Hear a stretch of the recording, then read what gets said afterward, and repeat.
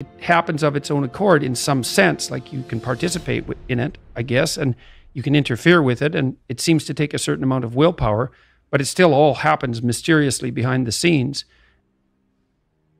One of the things that I've been there's lots of different ways to interpret the world, and you can maybe even make a case that there's an endless number of ways to interpret the world.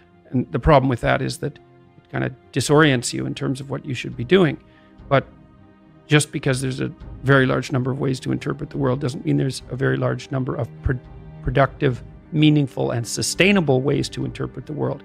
And one of the things you do have to do is figure out how you can conduct yourself today so that you don't upset the apple cart in a week or a month or a year.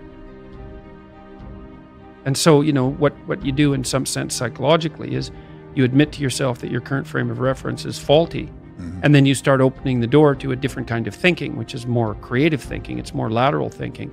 Saying, well, I'm wrong, but that's not necessarily a problem because I could be right if I thought some other way. Well, that's great. Often it works. Yeah. And there's almost no end to the utility of trying to figure out which ways that you're wrong. Yeah. Because there's lots of them. And every time you discover one, then you don't have to be quite so wrong anymore. That's a really good deal. Yeah. What's your time worth? You're a university student. Well, it's certainly worth minimum wage, because obviously, but it's worth way more than that, because if you spend a productive hour when you're 20, then you gain the benefits of that hour for the rest of your life. So there's the compounding effect of time spent when we were young. So I say, well, let's assume your time's worth $50 an hour, which I think is an underestimate, but whatever.